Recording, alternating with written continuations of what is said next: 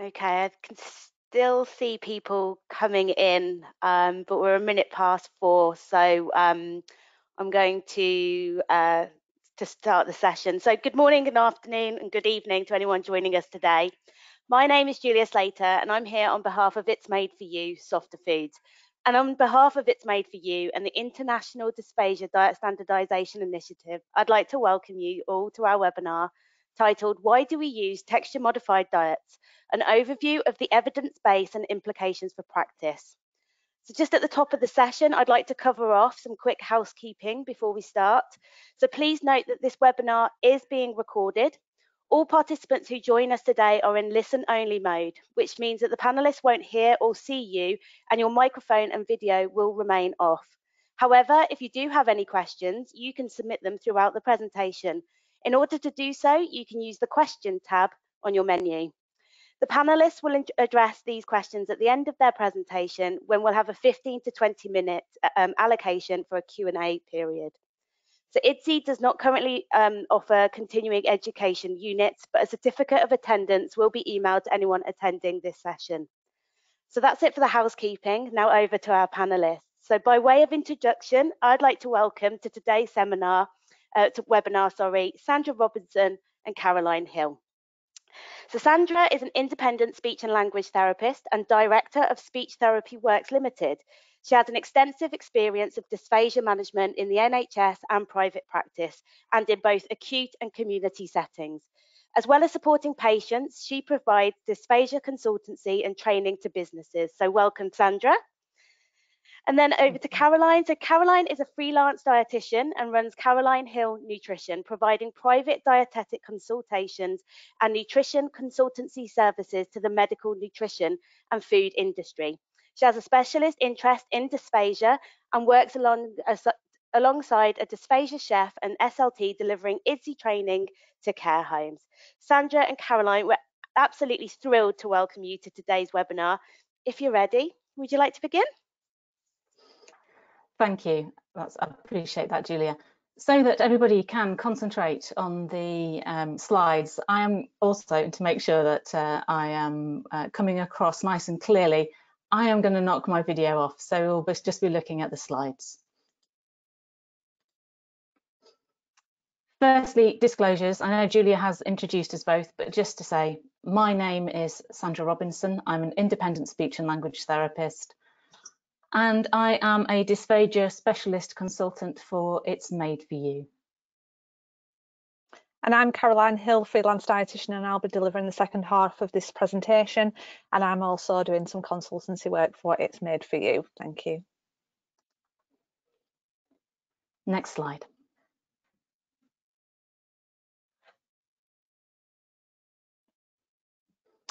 So our learning objectives in this webinar are for you to understand and hopefully then apply in practice bolus properties in normal swallow function, the rationale for adapting bolus properties, that is to say IDDSI, in swallow dysfunction, and then the nutritional challenges in texture modified diets.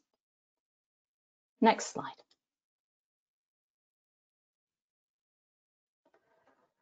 Let's think about chewing and swallowing. The masticatory system is an integrated complex that's primarily made up of bones, muscles, ligaments, and teeth. The movement of these structures is neurologically coordinated for efficient function and for the maintenance of the component parts over a person's lifetime. Controlled contracture and relaxation of the head and neck musculature are necessary to move the mandible, the soft palate, the lips, and the tongue efficiently for effective function, otherwise known as speech, swallowing, and chewing. A neurologic control system regulates and coordinates the activities of the entire masticatory system. Next slide. Within the brainstem, neurons control rhythmic muscle activities for effective breathing, swallowing, and chewing. These neurons are called the central pattern generator, or CPG. The CPG is responsible for the timed and integrated activity among antagonistic muscles that's needed to accomplish these functions. Next slide. For example, during chewing, the suprahyoid and infrahyoid muscles contract at the same time that the elevator muscles relax. This allows the mouth to open and accept food. With the bolus of food in the mouth, the CPG causes contraction of the elevator muscles while relaxing the suprahyoid and infrahyoid muscles, thereby producing closure of the mouth onto the food bolus. This chewing mechanism is repeated until the particles of food are small enough to be efficiently swallowed. Ideally, with all of these component structures in place, chewing can be accomplished without excess stress to any of the component parts, because remember, we want them to last a lifetime. Although chewing is typically a subconscious activity, it can be brought into conscious control at any time. Likewise, breathing and swallowing are generally carried out as subconscious activities, but they can also be brought into voluntary control to be refined. We bring the subconscious to a conscious state in rehab. We may not do this when we're aiding a patient with dysphagia using a compensatory measure such as texture modification. Next slide. So what does this look like? On IDDSI level 7, it might look a bit like this. Play video. People who can chew can also probably bite. We often consider the neuroanatomical aspects of chewing and how long it takes. What we speech therapists may also need to consider is not simply the time, but the number of chewing strokes. It can be useful to get used to counting chewing strokes to establish a patient's baseline and see the difference between chewing various textures. Also, consider the effect that saliva is having, especially if there is too little, xerostomia, or too much, salivia. Ideally, we need to get the bolus to the right size and consistency to trigger the swallow. And we'll come to this. Next slide.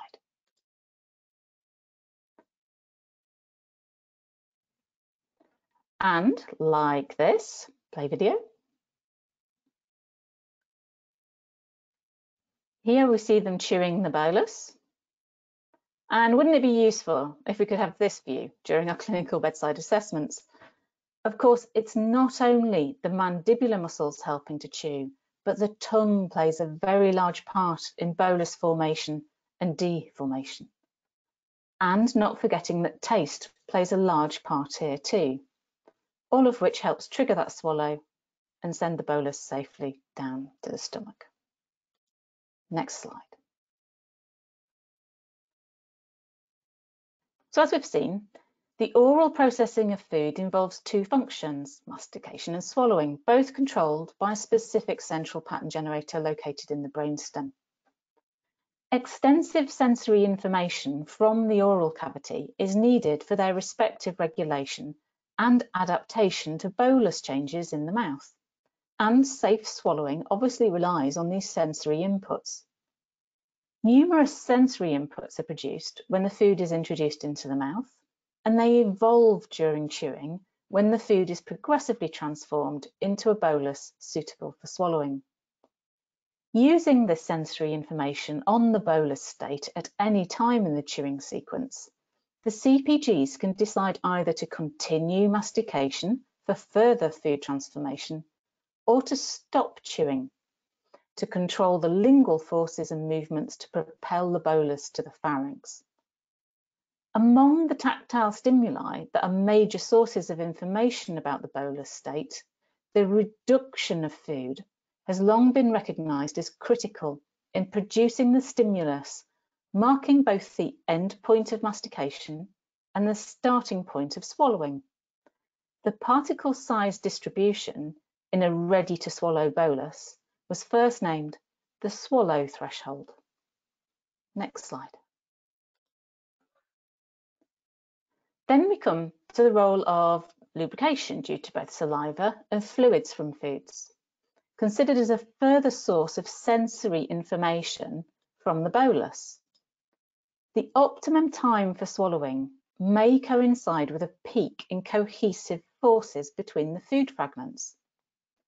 Although a broad range of boluses is acceptable for solid foods, especially with voluntary swallowing, it's clear that the bolus has to meet certain requirements to be swallowed. The food science and food oral processing literature informs us that initial particle size influences mastication, with jaw gape dependent on particle size, that is to say, how wide you open your mouth for the food. Following mastication, particle size depends on the food type. Hard foods, such as raw vegetables and nuts, are reduced to particle sizes of 2 to 4 millimeters. Soft foods require 14 to 20 masticatory cycles to produce particles of this size. So consider how much meat or bread might take, likely 20 masticatory cycles or many more. We might argue that the properties of this bolus ready to be swallowed is akin to IDDSI level 5. Next slide. And so far, we've only had a passing mention of teeth. Do we know how many teeth a person needs for effective chewing and swallowing? And do we as speech therapists make assumptions and not always test our patients for fear of the risk of choking? Teeth are 32 small, hard structures set in the upper and lower jaw. They're made of bone-like structures which contain blood vessels and nerves. Hence, teeth are living organs which are designed for chewing food. Edentition is the term used in medicine for missing teeth. Its causes and consequences are multiple. Generally, to properly chew, it's recommended to have at least 20 teeth that have occlusion with one another.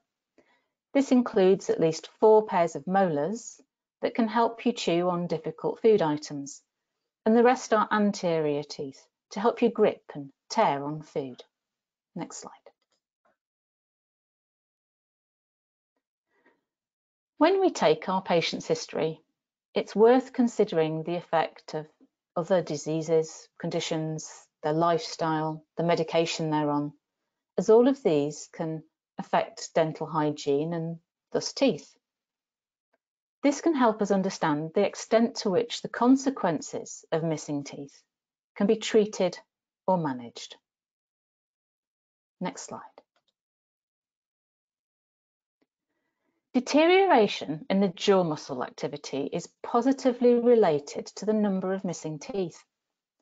So you might not be seeing muscle weakness arising from a neurological event or changes in efficiency following head and neck cancer treatment, but that your patient has been experiencing a gradual decline in jaw muscle activity through dentition loss.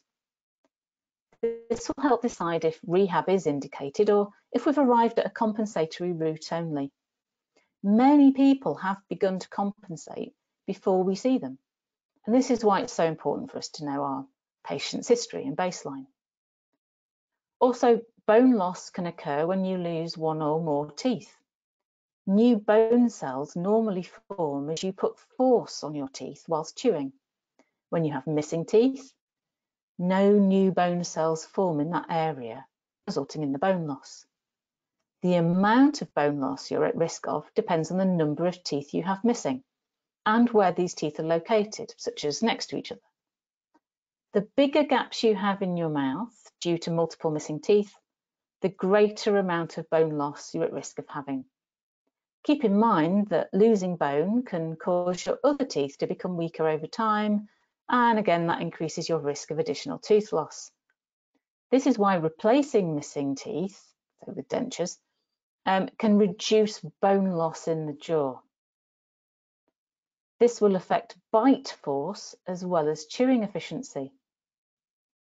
While some speech therapy colleagues who specialise in max-fax, ENT or head and neck may not find any of this surprising or new, it can be forgotten in the neuro and acute med specialisms in some cases. And we must always check the effectiveness of dentures, and of course many of us do. And there's perhaps something here about even closer working in practice between speech therapists and dentistry colleagues. And we know many hospitals, especially in the UK, struggle to get dentistry input for their inpatients. Next slide.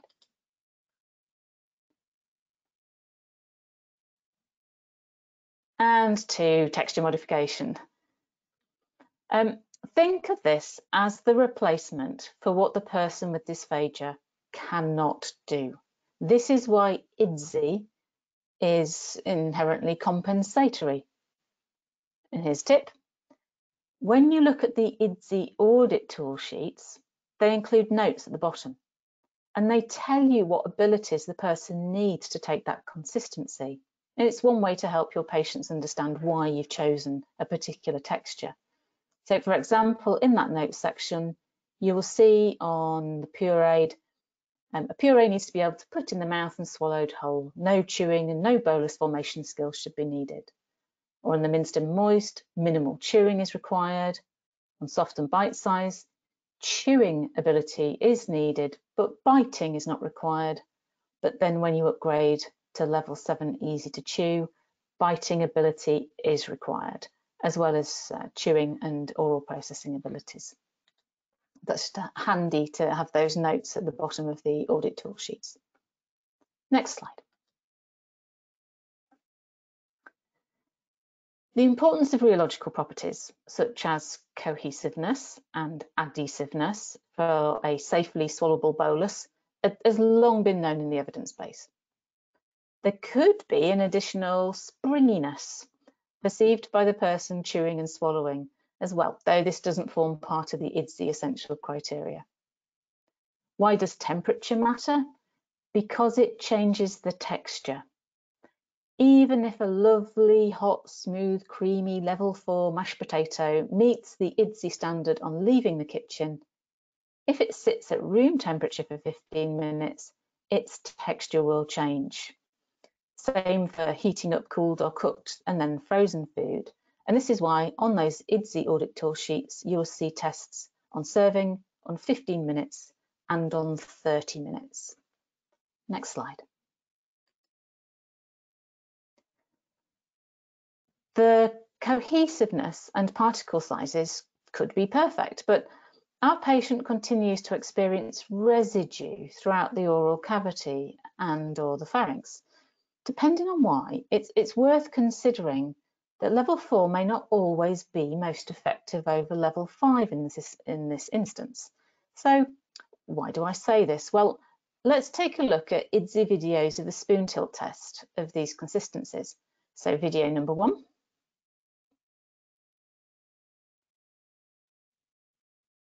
What do you notice about the residue?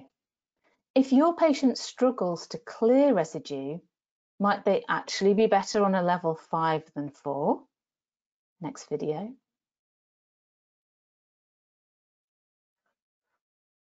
And if bolus size plays a part on the swallow threshold, might some patients manage 5 over 4? Look at how much less residue there is left behind on the 5. It's my suspicion, and I have no data here, just experience, that we're underusing level 5. In part out of habit, we have our go-to IDDSI levels, and because perhaps we don't always fully appreciate the biomechanics and sensory input from the bolus. And we're not using IDDSI in our practice in as critical thinking a manner as our rehab options. But then perhaps this is because we fear going from 4 to 5 might mean that our patient might choke. Next slide.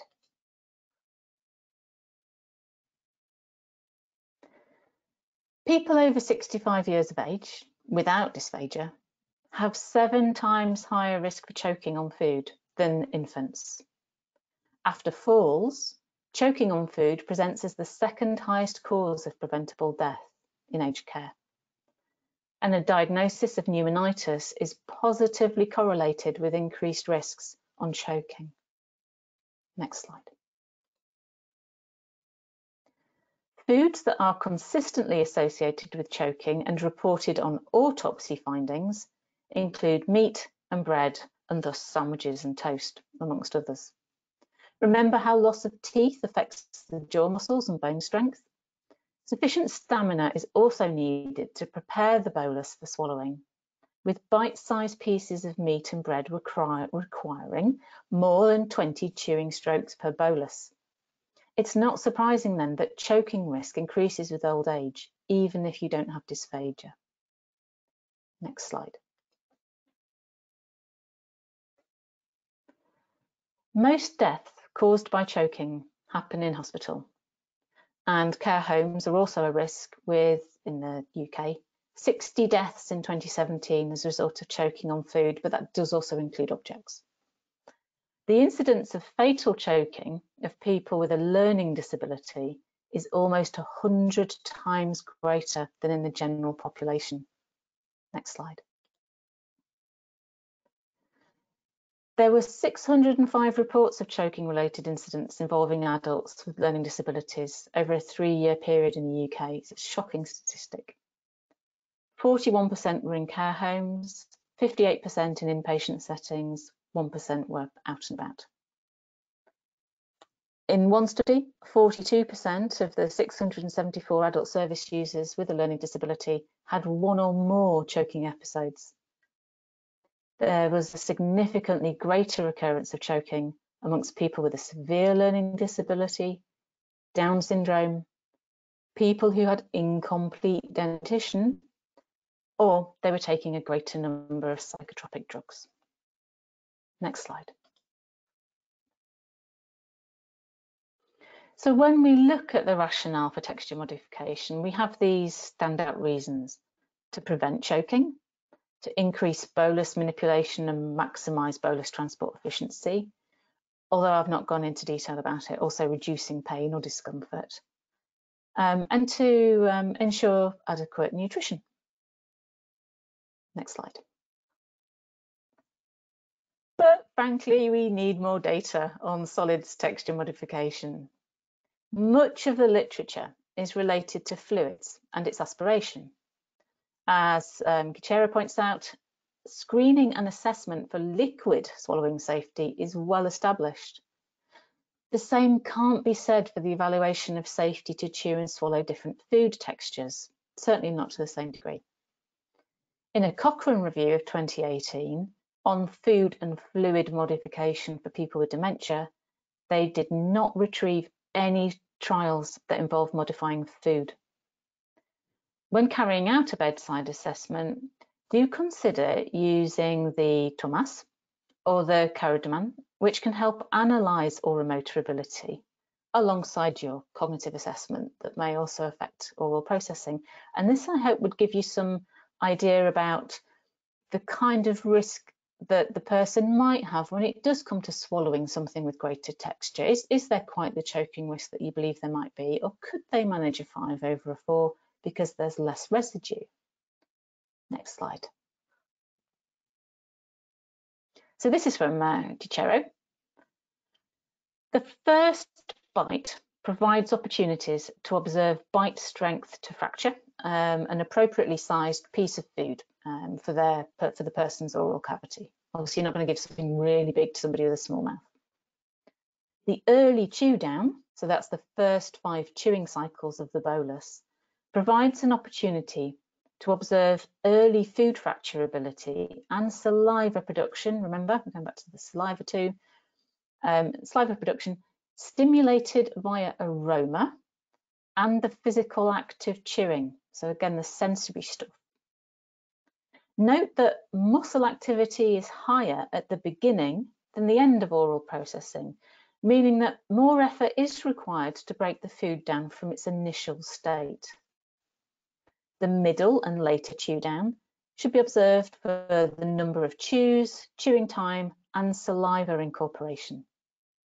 Asking the person to stop at the point where they feel the bolus is ready to swallow, if they can, of course, you'll have assessed their cognitive ability. This affords the clinician an opportunity to see the number and size of particle fragments, bolus formation, the moistness of the bolus with the glycine and mucin in a well-hydrated oral cavity, or stickiness of a bolus in a dry oral cavity. Reviewing the oral cavity again after the person has swallowed allows the speech therapist to review the particle mouth coating and the moisture mouth coating. Mouth clearing and secondary swallows are to be expected for food solids. As we know from the literature on digestion and nutrition, chewing plays a significant part in nutrition availability. Here's Caroline to explain more. Thank you, Sandra. Next slide, please. So we can't talk about dysphagia without talking about malnutrition. And the reason for that is that we know from the studies that have been done that up to 50% of people with dysphagia may be at risk of malnutrition. So it's really important that this patient population are screened for their risk of malnutrition so that appropriate measures can be put in place. As a result of this increased risk of malnutrition, there are numerous risk factors that contribute towards this. So this can include comorbidities such as dementia, stroke, head and neck cancer. In isolation without dysphagia increases someone's risk of malnutrition. We also know that poor oral hygiene can be a contributory factor and can lead to conditions such as oral thrush, maybe even poor dentition. Obviously, Sandra talked around the role of dentition in the swallow function. Both of these conditions can reduce a person's ability to consume adequate amounts of nutrition. And we also know that textured modified diets and fluid have been shown to have a negative impact on a person's dietary intake. And we'll discuss more about this in the next few slides. And additionally, the environment in which a person is eating can also influence the amount of food that is consumed. We know that eating is a very social activity, so encouraging patients in their care setting to eat in communal areas can really help to increase dietary intake, while also ensuring support and assistance is available where needed. However, we know that for some people living with dysphagia, there can be some embarrassment around their eating habits and behaviours, so they actually may prefer to eat alone rather than in a communal setting. However, I would encourage where possible to remove any stigma associated with texture modified diets and fluids to help support these individuals. From the studies that have been done evaluating nutritional intake in individuals with dysphagia whilst on a texture modified diet, it is well established that energy, protein, calcium and fibre intake is inadequate. And we know that energy and protein deficits will contribute significantly to the risk of malnutrition, whilst inadequate calcium intake can be detrimental to bone health, and a poor fibre intake can lead to constipation, which can also be worsened with an overall reduced food intake. Next slide, please. So what are the nutritional challenges in texture modified diets? We know that there can be many reasons. Historically, homemade texture modified diets may have been presented as brown bowls of slop, and this has largely had a very detrimental effect not only on people's appreciation of texture modified diets, but also then on patient compliance.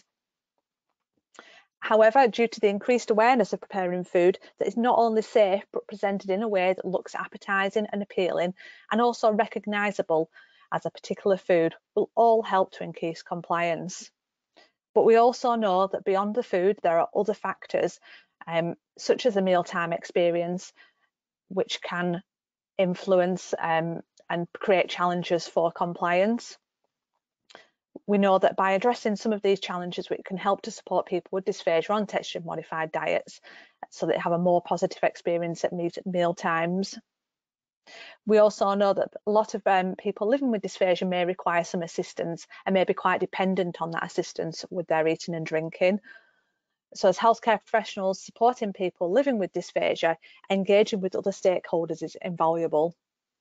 For example, engaging with the catering team or the chef to understand what individual adaptations can be made to meals to take into account things such as flavour preferences, can really help to support compliance. And then we also know that both homemade and pre-prepared texture modified diets have a role in supporting compliance with texture modified diet recommendations depending on the care setting need. And then some additional factors that can influence compliance might be swallowing fatigue, cognitive impairments, and taste changes and taste loss. Next slide, please. So we know that mealtime assistance may be required to support a safer swallow, but also for individuals who are unable to eat independently. This could be for individuals who have maybe reduced cognition, poor visibility, muscle weakness, or maybe just even require the need for gentle encouragement. And this is where it is important that the person assisting at mealtimes has an understanding of dysphagia and uses positive language around texture modified diet to encourage compliance and support increased intake. And from a study conducted by Wright et al. In 2008, this study showed that there was a significant increase in energy and protein intake from both meals and supplements with targeted assistance. Next slide, please. So what are the nutritional challenges that exist in texture modified diet? We know that the nutritional content of texture modified diets can vary. There are a lack of studies currently evaluating the effects of texture modified diet on oral intake and nutrient density. There is no data for comparison against homemade texture modified diets against pre-prepared texture modified diets. A recent systematic review by Wu et al. In 2020 evaluated 4 studies that examined the nutrient provision of texture modified diets. However, none of these studies were based on the newer IDDSI recommendations. But what this systematic review did show is that pureed diets are shown to have a lower nutrient density compared to regular diet, and that most meals did meet the standards for nutrients, but we know that consumers of texture modified diets are actually unlikely to finish meals. Therefore, there still remains a risk of inadequate intake. And then a further study by Miles et al. In 2019, which evaluated the menus in 10 residential aged care facilities of around 35,000 residents, found that the texture modified diets, their servings were not adequate enough for carbohydrate and protein, and that actually only 50% of residents ate full meals. Beyond the nutritional content of texture modified diets that are homemade, there are some benefits to pre-prepared texture modified diets from a nutritional perspective, as you can be more confident of the actual nutritional content, because unless set recipes are followed for the preparation of homemade texture modified diets, there can be variation in nutritional content. And as a dietitian, this variation can make nutritional assessment less accurate, and we sometimes find that actually the nutritional content is lower than expected, and therefore there may be a result in over-reliance on oral nutritional supplements. Next slide, please. So we know that the literature suggests that the prevalence of malnutrition risk in care facilities is 1.7 times higher in residents consuming texture modified diet versus standard diet. But we do know that the use of texture modified diets in combination with the use of things like high energy, high protein foods can improve weight and body mass index. So it's still really appropriate for us to use the food first principles, such as food fortification, snacks in between meals, and high energy, high protein food choices to help improve someone's nutritional intake whilst on texture modified diet. This is where it comes back to working with the wider team. Dietitians working with the local catering team can help to ensure adequate nutritional intake from texture modified diets. Next slide, please. Excuse me. So what guidance exists for the nutritional content of texture modified diets? At the moment in the UK, there is no specific guidance for what the nutritional standards should look like for texture modified diets. However, we do have guidance that was produced by the British Dietetic Association and was recently updated in 2019 that outlines what food and the nutritional content of food and drink should look like in care settings. And within this guidance, it's grouped into 2 groups of individuals, those that are nutritionally well and those that are nutritionally vulnerable. So those residents or patients living with dysphagia would be classed as nutritionally vulnerable. And as you can see from this table, based on an average meal, the nutrient target for someone who's nutritionally vulnerable would be about 800 calories and 25 grams of protein. So this is really great to have these standards in place, and this is applicable to both homemade and pre-prepared texture modified diets. Excuse me. Just take a drink. But we do know that even if these nutrient targets are met, there may still be nutrient deficiencies unless a person is consuming full meals. Next slide, please.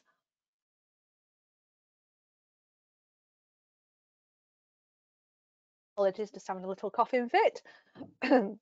So what is the role of pre-prepared texture modified diets? So a study by Keller et al. In 2012 looked at the use of ready-made to use texture modified diets, and it found that 74% of participants achieved their weight goals at the end of 6 months, with an overall trend towards weight gain. So this demonstrates that these pre-prepared texture modified diets can play a real role for some care settings. Next slide, please. Further studies, for example, one by Wu et al. In 2020 showed that there was an increase in meal consumption across 7 different studies using pre-prepared texture modified diets compared to traditional and homemade texture modified diets, with a significant effect reported with shaped texture modified diets. So from this we can conclude that pre-prepared texture modified diets can help to overcome challenges versus fresh food, which can sometimes offer inconsistent nutrient levels. Therefore, set recipes can be useful to maintain standards and help to address these inconsistencies. Next slide, please. So what is the current practice to address nutrient deficits? We know that oral nutritional supplements are widely used, and the latest data suggests that about 54% of hospital patients on texture modified diets are prescribed some form of oral nutritional supplements. However, what there is data lacking is the data on compliance of oral nutritional supplements in this patient population. We also now in the UK have a number of pre-thickened oral nutritional supplements now available, which is great because these can help to overcome barriers such as incorrect consistency and unsafe thickening practices from trying to modify existing oral nutritional supplements that do not maybe meet an IDDSI level for that individual patient. Next slide, please. So what is the future of texture modified diets and nutrition? So we need more data and studies since the rollout of IDDSI. But one question I would ask is, has the raised awareness of dysphagia and recommendations for texture mod diet and fluid improved nutritional intake? And I would say yes, more than likely. Since the implementation of IDDSI in the UK, more conversations have started to take place about dysphagia care and management, and there's been more collaboration between speech and language therapists. And I feel that this has had a real positive impact on the diets provided for people living with dysphagia, which will then undoubtedly have a positive impact on their nutritional intake. So what else can be done to improve nutritional intake whilst on texture modified diets? Training, as always, is paramount, and not just training with those healthcare professionals who are directly involved with the care of people living with dysphagia, but the wider care team. So anyone who's assisting with eating and drinking at meal times, the catering team, all stakeholders that are involved, is really important to have them all trained so everyone has a great understanding of dysphagia and the role that diet can play within that. From an individual healthcare perspective, collaboration between stakeholders is really, really important. And I know from my own clinical practice that that can make a real difference to patient care and clinical outcome.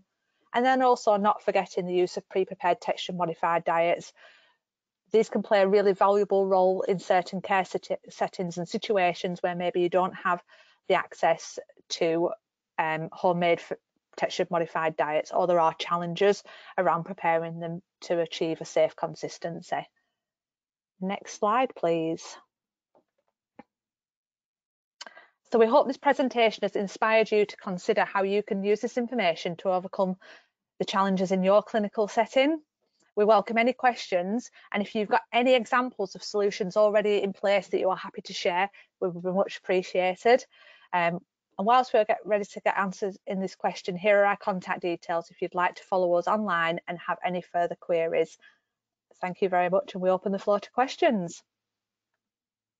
Thank you to Sandra and Caroline for sharing with us all today. So as Caroline just mentioned, we'll move on to the question and answer period. So if you do have any questions, you could submit by clicking on the question tab.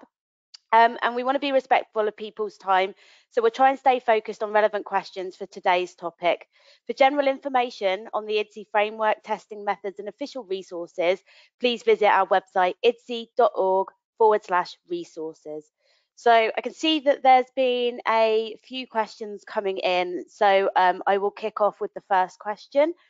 So the first one is, do level 4 purees have to be thick like pudding and contain thickener? Can purees without this thickness, such as Pommes puree, be used? That was the first question. Okay, I will admit I actually don't know what Pommes puree is. I'm not sure where you are in the world asking that question. Whenever anybody ever asks me about a particular type of food or type of consistency of food and how it relates to a particular IDDSI level, my answer is always, does it pass the IDDSI audit tool? That's your answer, because you will get lots of questions from your patients and families and other staff members. Can they have this? Can they have that? And you could go on forever. There's lots of different types of foods, but my stock answer is, does it pass the IDDSI audit test? And then not only does it pass on first creating the food, but remembering that temperature is part of the test. Does it still pass at 15 minutes? Does it still pass at 30 minutes? And I've had patients who take up to an hour to finish a meal. So what's happening to that texture after an hour? Does it need to have thickener added? This is usually where our chef comes in.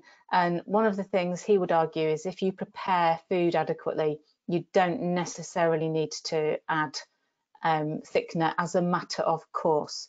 So one of the things that can happen at level 4 relatively regularly is vegetables, for example. So a number of vegetables are, they contain a lot of water. So when you cook them, they can become soft quite quickly. And if you do overcook them, if you cook them too soft and then you're going to blend them, you're going to have a lot of water. And that could result in a level 3 liquidized rather than a level 4 puree. And you know the difference by doing your IDDSI audit tool. And the level 3 is also equivalent to one of the fluid tests. It will just about drip through a syringe. So you'll know that that's too thin. How you get that back to a level 4, if adding thickener is a way of doing it, ideally, it would be best to cook vegetables with a high water content, just in part. So parboil or al dente, so it still has some firmness to it, because you're going to blend it anyway. And once you've blended that al dente vegetable, cooked vegetable, you're going to retain the colour nicely, you're going to retain nutrition, and you're also going to be able to pass the IDDSI audit level 4 more readily. I don't know if Caroline's got anything to add. No, you've answered that really well, and I think, like you say, the nutrient side of things is really important. Once you start overcooking vegetables, you're going to get nutrient losses within that water. So yeah, al dente, and like you say, blending it down then to get it to the right consistency. And if you do have challenges in the home setting, in particular for your community patients, and they're finding that really difficult, then it is as well to also consider some pre-prepared, whether that is just things that you can pick up straight off a shelf in a supermarket, because of course you're going to have some desserts, for example, that would immediately meet level 4 without any particular preparation. And I'm also not necessarily recommending that your patients and their families do an IDDSI audit test on every single meal they have, but that does just help them to get their head around the idea of what it is. And of course, you do get the pre-prepared meals to your door. Thank you. Okay, so on to a question. We've talked about water. So how can we thicken water for patients who are unable to tolerate it? Oh, the water question. Okay.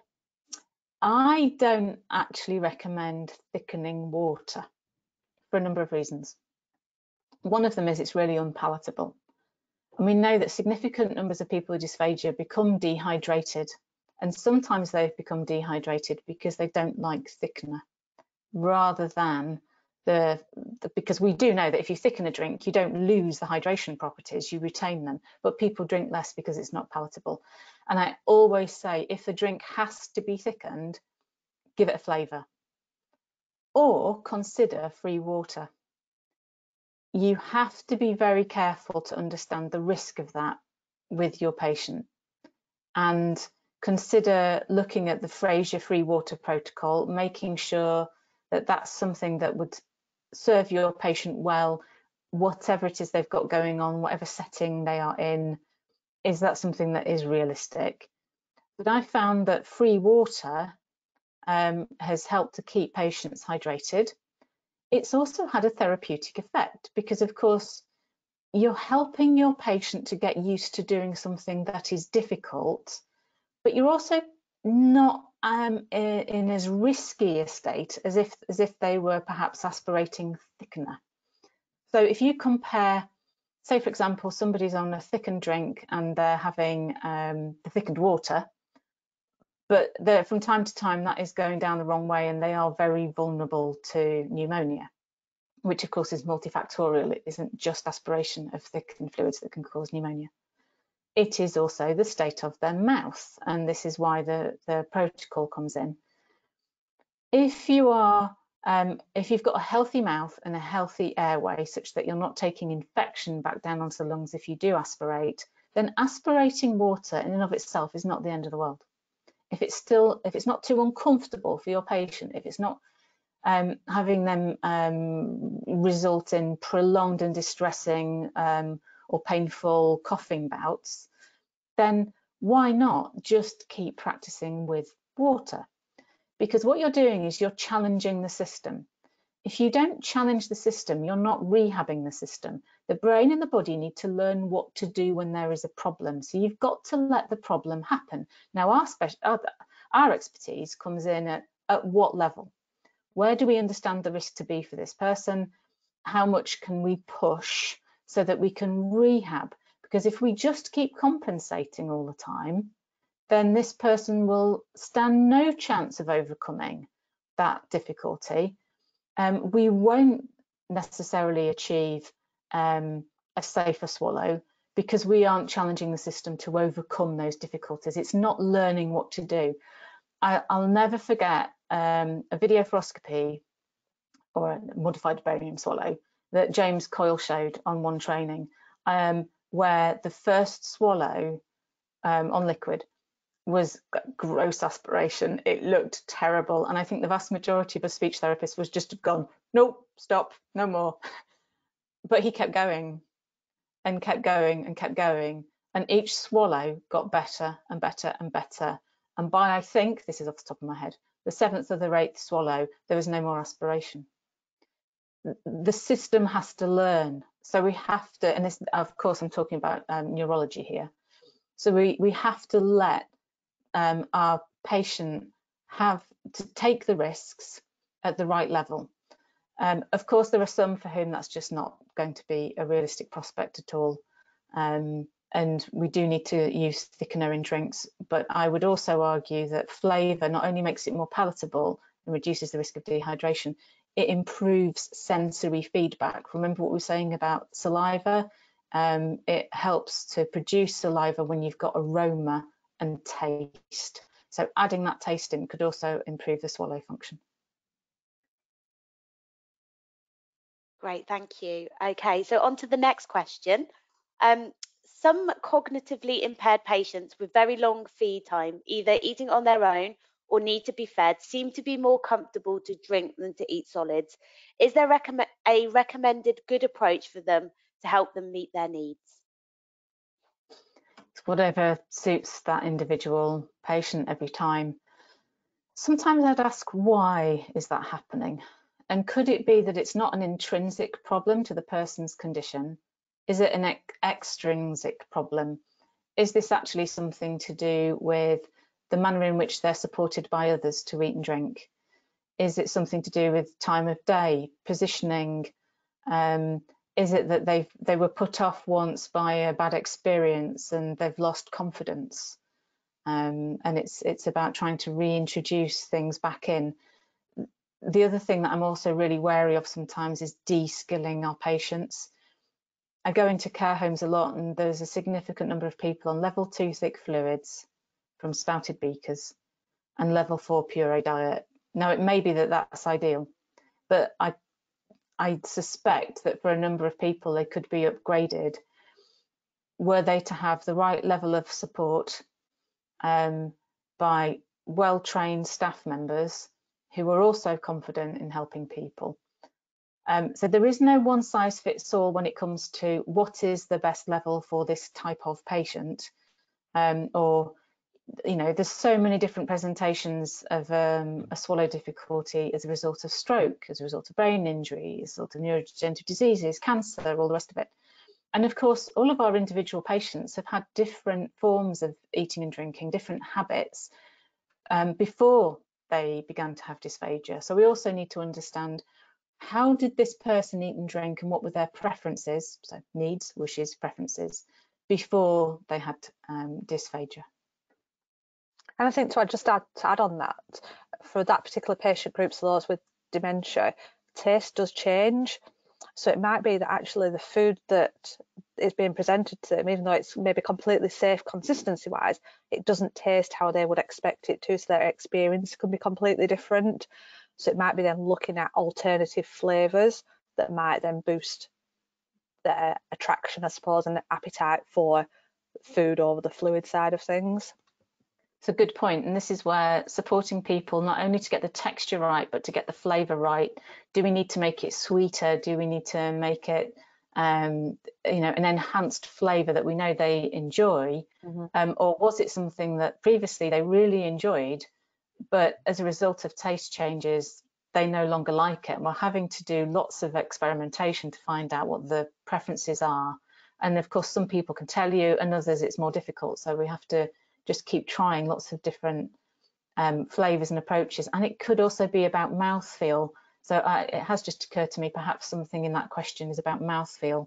A number of people no longer like the sense of the particles or the bits or the lumps in food, and so do prefer smooth foods. There probably isn't a great deal. I think every single patient I've ever met where that's been the case, and it wasn't the result of an acute episode where they were confused, for example, and then soon recovered. I think that's pretty much stayed the case. So we've got to a level 4 or possibly even a 3, and we've had to stay there because to give anything with any particles or bits in it has been an unwelcome, uncomfortable mouthfeel to the person, and they've been spitting it out. Okay, great. So I think we'll do one final question. So what food equipment should be used if preparing minced and moist or soft and bite-sized foods? A knife. The manner of cooking the food, I mentioned before about cooking vegetables to more kind of an al dente, but for the 5 and the 6, cook them softer so that you can then chop them more readily. Correct me if I'm wrong, Caroline, but I think often when we've done work with a chef, he said it's to chop the food after it's been cooked, not to chop it up and then pop it in the pan. Yeah. So it's chopping skills, especially for your level 5 at 4 millimeters for adults, 2 millimeters in paediatrics. And of course it can be a little less, but it can't be over that. And you can slightly mix and match. So I know in the past we've had meals made up when we've done our training where it would be a level 5 base, so the meat would be cooked and then finely chopped to 4 millimeters, and then it's been topped with a creamy potato mash. But it's a knife for level 5, and again it's a knife for level 6 to the 1.5 centimeters cubed, I guess, 3D, and a ruler. I know it's been recommended a few times that perhaps the chefs and anybody else who's preparing food at home do take a ruler to it and check the particle sizes. And if you are doing the IDDSI audit tool tests, the only way you're going to know if it's truly the right particle size is to take a ruler to it. So, or you can also use the fork, can't you, as well? The prongs between the fork are the right size for level 5 as well, aren't they? But yeah, ruler. Yes, if you've got a regular dining fork, then yes, the prong sizes in between. And again, do look at the IDDSI website videos for the audit tool tests, and you'll see how what the fork can look like to help with measuring that. You can see how it is against rice grains and things as well. But yeah, it's also, when you're doing the test, pretty much it's just things like spoons and forks, pressing it down, making sure that it doesn't change shape and bounce back up to its original shape, that it does mush down when you press it with a knife or a fork, that you'll leave lines in it with a fork. So really, the equipment, you don't need anything big and expensive or posh. A knife, regular cutlery, chopping knife, that's pretty much it. And I think a good starting point is just understanding what happens to food when it cooks. So what happens with certain foods in terms of like how much moisture maybe they leach out, or how much they require to get them to a softer consistency, because then you're going to have to do less manipulation to it at the end. Exactly, and it is about remembering, isn't it, that what we're doing with IDDSI is we're doing what the oral cavity can't, or what the pharynx can't manage, or even the whole of the system might find it tricky. So we are compensating. So it's almost like we're pre-chewing or pre-biting, so that the person doesn't have to do it. But I would highly recommend using those videos to help your patients or their families or other members of staff to understand what the food should look like, appearance, how cohesive the bolus should be, that it shouldn't be too adhesive, and to understand the difference that temperature makes. Okay, so that marks the end of the Q&A session. So if we didn't get to your question, keep an eye out on future e-bites where we'll try to address them. And you can sign up for the e-bites from our website, IDDSI.org. So that marks the end of this webinar. But before we go, a reminder that a recording will be available on the website and on the YouTube channel next week. And if you know of anyone who'd benefit from listening to the recording of this session, please share it with them once it's available. So thank you so much to Caroline and Sandra today for your very informative and interactive presentation. And thank you to all the listeners for joining us today. And we've hoped you found this information useful in your practice. And so we'll be signing off now. Have a great rest of your day and a great weekend. Thank you. Thank you. Take care. Thank you. Goodbye.